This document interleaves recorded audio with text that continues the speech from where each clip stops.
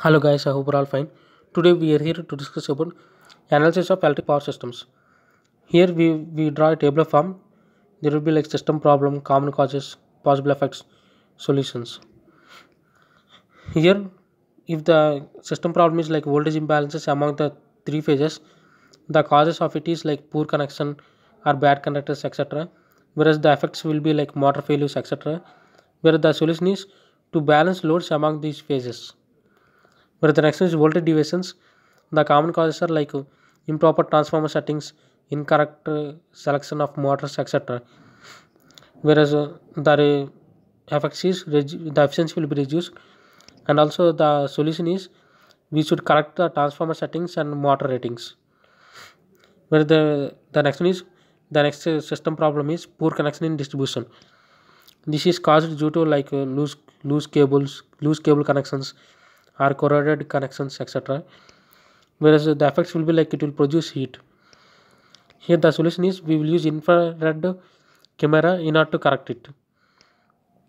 Whereas the next system problem is undersized conductors. Here the causes are like a poor power factor, whereas the possible effects are like energy waste, the wastage of energy, and also the solution is we will reduce the load. Whereas the next system problem is insulation leakage. Here the common cause is degradation over time, whereas here the possible effects are like variable energy waste, etc. Whereas the solution is we should replace conductors or insulators. Whereas the next system problem is low power factor. Here the common cause is non-linear loads, etc.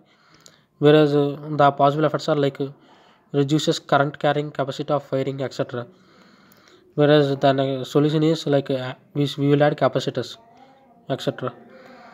Where the next system problem is harmonics.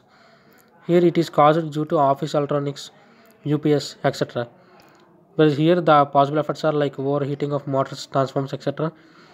Whereas the solution is we will take we will take care with equipment selection.